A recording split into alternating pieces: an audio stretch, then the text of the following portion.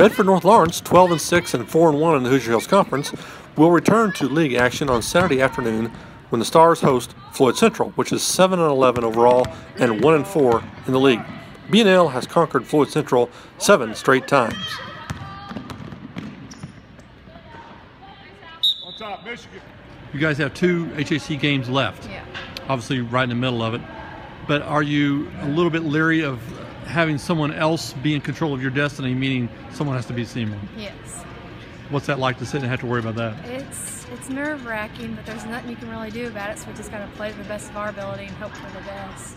BNL still trails league leader Seymour, which is 5-0, but the Stars have won 6 out of their last 7 games.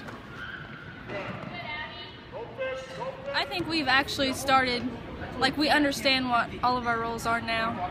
We know what we need to do, and we're doing it. How does it feel now compared to the first part of the year when you're struggling a little bit? Oh, we were all nervous, didn't know what to do.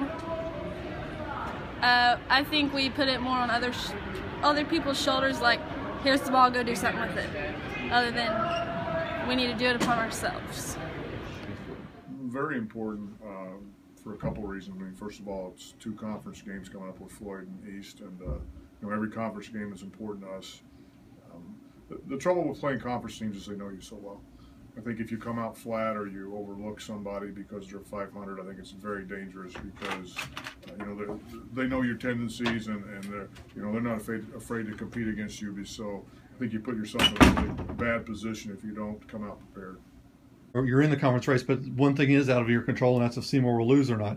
Is it troubling to have to sit and rely on someone else to do that for you? No, we put ourselves in the position we're in. I mean, we went over to Seymour and they played well and we didn't. I mean, so we're in that position. All we can do is control what we can do. I mean, we can still continue to play well and put pressure on them to win those games. If they ultimately do, then they've done their job and we've done ours. But I'm not going to worry about, if they can handle those 2 tough games they've got. I'm going to worry about what my kids do. What about Floyd Central?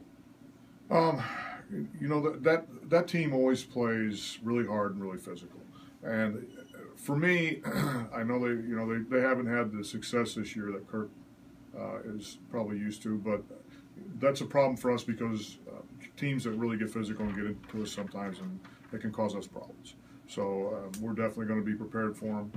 I think the big girl Roth in the middle can cause everybody some problem once in a while.